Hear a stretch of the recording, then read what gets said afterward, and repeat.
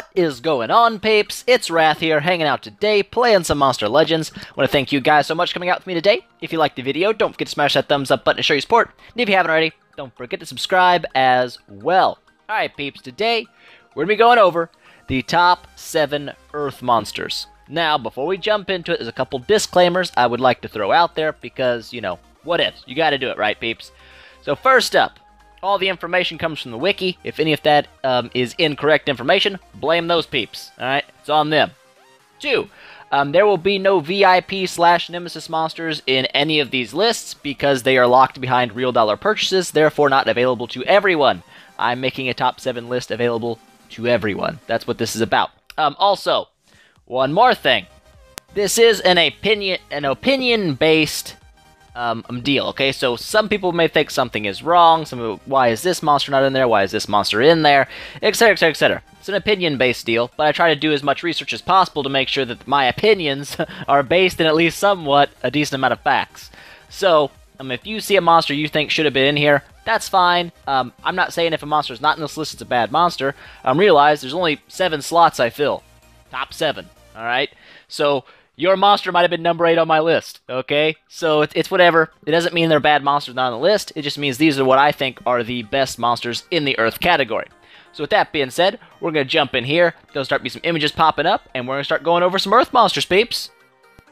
Alright, peeps, so first up here is going to be Baba Yaga. Now this chickadee's got 3,234 power, so really low power, but she's a denial monster anyway, so power's not a big deal. Life, 31,667. That's a really tanky life stat for a denial monster. That's quite a bit of health. Her speed, 3,498. Very fast speed. She's a very, very fast monster. She's even faster than Hackster, which is crazy. She's quick. She's very quick. Max gold per minute, 244. Not a super important stat, but, you know, some people wanted to know that, so there it is. Trait, immune to possession. Like any trait that makes you immune to a certain form of immobilization, be it stun, freeze, possess, whatever. I think those are always solid stats, or all solid traits, so not a bad trait. Her special skill down here, I guess, Ishbushka. AoE 65 power, multiple enemy stun. So it's AoE stun. Not bad, but being in the Earth Wars, that's not the best special to have because AoE stun on Earth monsters. A lot of Earth monsters are immune to stun, so it's kind of but it is a deny, it is AoE, it is special damage. So not bad, not bad. Moving on over to the skills, we've got Forest Kidnapper here. This is a 35 power AoE, Possess and Nightmares. So, obviously, this is probably her bread and butter skill, the top one you want to take, AoE Possession, right? Right, that's her best form of crowd control. Moving over, we've got Yaga's Curse, another AoE. This is 40 power. It's earth damage, not that it really matters, but it's AoE Blind and removes all positive status effects from the enemy. So AoE Blind is like a soft deny, that's not bad, and removing positive effects is always nice. It's very nice. If your enemy puts damage buffs on or something, you can blind them and wipe all that stuff out. So it's very nice. Moving over, we have Ancient Wisdom, a 50 power single target damage, may possess the target. Obviously, this is a good one to have on denial. Anytime you can possess somebody, keep enemies controlled, that's important. So, moving down one more, we've got the Kid Eater. That's kind of nasty. This is a 45 power AoE. This is going to apply damage reduction to all targets and also negate healing on all targets. Now, that's kind of nice if you're facing nature monsters who have tons and tons of heals. They'll just kind of kill themselves off, and that's nice. Moving over, we got the Baba's Torment. This is a 55 power single enemy attack. It blinds the target and removes all positive status effects. So if you did miss somebody, it's Curse AoE, and or if you popped that and they did a buff again after that, you can still wipe those buffs off, so that's kind of nice to have. Moving over one more time, we have the Rotten Blue Root. This is a single power, 60 damage, not bad. Does damage reduction target and negates healing on the target. So it's a single version of Kid Eater, pretty much. Up to which ones you want to take. I would recommend, obviously, the Possession, the AoE Possession, the AoE Blind over anything else. Then the fourth one's kind of up to you. Now, Baba Yaga here, obviously Denial Monster, so how are you going to ruin her? 3 straight speed. Unless you're running 2 Denials in your PvP camp or something, you always run 3 straight speed on your Denial Monsters, unless you're using it as a secondary. As a secondary Denial, you can run 3 team speed or something. But, primary Denial, 3 speed, peeps. So now, let's move on. Alright, so we've got Gregors of Lyria here up next. Now, this was a really close spot between this guy and Burrow Tagore, because they're both really good damage dealers, but I had to give the edge here to Gregors for a couple of reasons. We'll get to those in a second. Now, first up, we're going to go through his stats. He's got 3498 base power, which is pretty high. It's not quite 3500, but it's almost there. His life's 29,858, so not super high life stat, but he doesn't have a really squishy life stat either. It's kind of in the middle. And his speed, 3454. Pretty fast for a damage dealer, especially in the Earth category. Most Earth monsters are really slow. Mass gold per minute, 244. His trait, immune to possession, just like Baba Yaga. Again, immune to a disabling skill, so that's great. Special skill down here, Igni. This is an AoE burn and stun with special damage. So that's definitely nice. AoE stun, again, not super effective in Earth Wars, but the burn's pretty good. I'll take that. I'll take burn and stun, peeps. So let's jump over, check out his skills. Silver Sword here is a 70 damage skill, special damage, so it's unresistible, and it puts bleeding and quicksand on the target. This is amazing. This works great in Premier bosses, adventure map bosses, even in PvP it works really well, because if they don't die from the damage, the status effects will get them. So pretty great there. Moving over, we got Groundbreaker. This is the AoE quicksand. 45 power, so really strong, and Quicksand's a great status effect, unresisted by anybody pretty much in the Timerian, so that's really solid. Moving on down, we've got Bear Rage, which is an AoE bleed, 40 power, and it's special damage, so it's unresistible. That's kind of your backup. If you're fighting Earth monsters, you use Bear Rage instead. Works pretty well. Moving over, we've got Cleaning Potion. This is a 55 power single target. It makes him immune to stun and removes all negative status effects from himself. That's pretty solid. That's pretty solid. Especially in Earth Wars, making himself immune to stun is pretty great. Moving on one more time, we've got Bear School. This is a self buff for 50% damage if you really want to take it. Kind of up to you there. So this guy, obviously a damage dealer. Now, why did I give him the edge over Burrow Tagore? The main reason is Burrow Tagore doesn't have any AoE damage. He has like 0 AoE damage. It's kind of bad in my opinion. I think AoE is very strong, and not having it is a weakness. Burrow Tagore is not bad, I'm not saying that at all. He's a very good damage dealer with very high single target damage, and even skills that give him extra turns. So he's not bad at all, but I had to give this edge to Gregors here because of the AoE. Now, as a damage dealer, you can rune him a couple of different ways. You can either run 2 speed or 2 team speed and a strength if you're kind of wanting to give your denial monster a little extra, oomph with your team speeds there. You can also give him the 2 strength and 1 speed or 1 team speed for a little extra damage. And if you're really like running hard, like with the Demise or something, you can run 3 strength on him and that works just fine. Up to you however you want to run him. It's your guy. Alright, so moving on here, we're going to General Autumn. Now this guy was a very, very, very close tie with Bastet. They have very similar skill sets, they do a lot of the same things, but I had to give the edge here to General Autumn because he's just so freaking versatile. He can be used in so many different ways. So he took that spot from her. Still, they're both good monsters. Now he's got 3,454 base damage, which isn't bad at all. He has 31,969 life, which is pretty tanky. It's not super tanky, but it's not bad at all. His speed is 3,399, so not super fast, but for an Earth monster, it's not bad. His max gold per minute, 305, that's amazing. He has the General's trait, which is amazing. Tough, 35% resistant to status effects, that's always good. Special skill is very lackluster in my opinion. Final Assault's 85 earth damage, 85 power earth damage to a single target. Pretty meh in my opinion, but whatever. Not horrible, I guess. It's useful in some places. Jumping over to his skills, we've got Armored Troops. This is probably what he's most known for, is his gigantic double life shield that he gives to everybody. Pretty amazing skill, pretty great support. Makes you almost immune to damage for at least 1 turn. So that's always good. Moving over, we have Hard as a Rock. This is kind of his tank skill. If you want to run him as a tank build, you can take this. It doubles his life and he returns all damage back to the attackers. Now, unfortunately, there's no taunt on this, so it's not super duper duper effective as a tank, but it can be used as a tank. Moving over one more time, we have the Earth Offensive. This is an AoE stun. Really low damage, but it's a denial move. If you want to run him as denial build, obviously this is one you want to take. I would probably take this on any build just because an AoE stun is always good. That's just that's my opinion. Moving down, we've got Autumn's Mace. This is a 60 power, 0 cooldown special damage. Absolutely amazing for a damage dealing role. Great in any role, really. It's no cooldown and special damage. Can't go wrong there, peeps. Alright, moving on over one more time, we've got the Earth Army Assault. This is a 45 power AoE damage. If you're running a damage dealing build, this is probably a must-have. 45 power, it's pretty solid. Moving over one more time, we have the Powerful Mace. This is a 45 power special damage, 1 cooldown, stun. Now, if you're running Denial build, obviously the extra stun is always what you will take because stuns are always good. Now, ruining this guy, honestly, I don't even know how to tell you because he can be run so many different ways. If you want to run him as a support-based monster, you can run 3 team speed, 2 team speed, a team life, damage dealer, strengths and team speeds, whatever you want to run. He's just got so many different uses. It's up to you. Whatever you're going to run him as, just kind of ruin him according to that. So that's my best advice for you there because he can be run in so many different ways.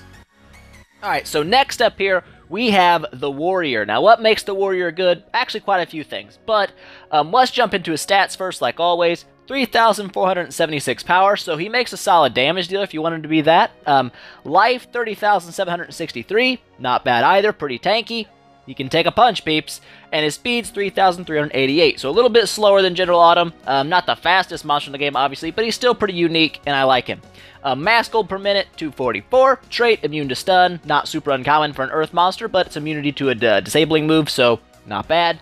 His special skill down here, the Hunt. This is an AoE damage that gives your allies damage boost and precision while making the enemies bleed. So, a really solid special in my opinion, because damage boost and precision, it's a supporting role. It gives you guys a buff. I think that's cool. Moving over to his skills, he's got a pretty diverse skill set, and it's kind of nice. Moving over, we've got Titanic Axe here. This is a single enemy stun, 50 power, special damage, unresistible. Stuns are always great to have. Being able to stun monsters is awesome. Moving over, Brutal Javelin. This is an AoE 45 damage, so it's a decent damage dealing skill, but it also destroys all the enemy shields. Now this is a great counter to General Autumn, because you can immediately nullify his double life shields in a single move. That's pretty powerful, and it's not bad at all. I think it's a really good skill. Moving over one more time, we've got the Enchanted Axe. This is a 65 power skill, but it's got a 50% chance to bleed, blind, and stun the target. That's pretty crazy. I mean, landing just one of those is nice, but if you land all 3, that's a really solid skill right there. Pretty solid, peeps. Alright, now moving on down, we have the Hard Shield. This is a very cool skill. It gives a 50% shield to your target and also gives them double damage. So not only is it making them hit really hard, it also gives them a humongous amount of survivability to live to actually get to use that damage. So I think that's pretty cool. Moving on over, we have Unbreakable Shields. This is a 40% shield to all your allies and also gives them all a damage boost. So another supporting skill that not only is a shield, it's also a damage boost, which makes him unique among Earth monsters. A lot of them give shields, but none of them give damage boosts with it. So very solid setup there, I like that. And then moving over one more time, we have Sharp Spears, which is an AoE 35 power bleed. Now, it's not amazing, but if you're running a damage dealing build, obviously an AoE bleed is not a bad thing to have. So the reason I like this guy is he can be run in a couple of different ways. You can run him as straight damage. That works just fine. You know, 2 team speed, 2 speed, a strength, or 2 strength, 1 team speed, whatever you want to run there. Or you can run him just as effectively as a support-based monster, dropping shields with damage to your teammates, the hard shield with double damage and a shield to your teammates. Very interesting skill set he has. So up to you how you want to run him. If you're running him as support, I would probably recommend speed and or not 3 speed, 3 team speed, or 1 speed and 2 team speed to give him a little extra oomph in his speed to go before your damage dealer does. Alright guys, next up here is going to be Lou Caliber. I don't know, it could be Louis Calibre, whatever. I don't know how to say his name perfect, but whatever. Lou Caliber here. He's got 3,421 power, so he makes a solid damage dealer if you want him to be. His life, 31,366, so pretty tanky, which is good for if you want to run him tank-wise. And his speed's not super fast, 3,377. So, again, for an Earth monster, not crazy fast. For every other monster, pretty decently slow. But whatevs. Max gold per minute here, going to be 244. His trait is immune to freeze. Again, immune to a disabling effect, that's always nice. His special skill is actually pretty special. This is my real voice. It's a single enemy with 80 damage, but that's not what's important about it. It gives him a 50% shield, but it also gives him Mirror Mirror for 3 turns. A 3-turn Mirror Mirror is pretty powerful. It means you're reflecting damage back constantly. You're literally killing the enemy with their own skills. It's pretty powerful. So moving over, we're going to check out his skills. He has Grand Shield Auto. This is a self buff, which makes possession almost useless against him. It's a 50% shield. He receives all single target attacks, and he reflects them all back. So it gives him Mirror Mirror, a shield, and a taunt. Very powerful all-in-one tanking skill there, which makes him amazing in my opinion. That's why he's in this list. Moving over, we have High Pitch Voice. This is a 60 power single enemy earth damage skill, but it's got no cooldown, which is always nice to have a 0 cooldown skill. It helps you keep from getting stuck in like cooldown loops. This guy doesn't have that problem, but some monsters do. Anyway, moving on down, we have the I Got This. This is a 75 power single target skill, so again, pretty heavy damage there. That's great. Really heavy damage. Can't go wrong with heavy damage like that. 75 power. Wow. Moving over, we have Get Off Me Punk. It's a weaker version of Grand Shield Auto, but it's nice to have. It gains him a 50% shield, and it gives him Mirror Mirror. Doesn't give him the taunt this time, but any AoE attack that hits him, he's going to reflect it back. Not bad. Moving over one more time, we have the Squeaker Squad. This is a 45 power with a stun. Not amazing, but a stun, so it's never bad. Ruining this guy. Kind of interesting. I would recommend not using speed on him personally, because Mirror Mirror is only, unless you get the special, it's only a 1-turn skill. So the faster he goes again, the faster he gets rid of his Reflect damage ability. Up to you.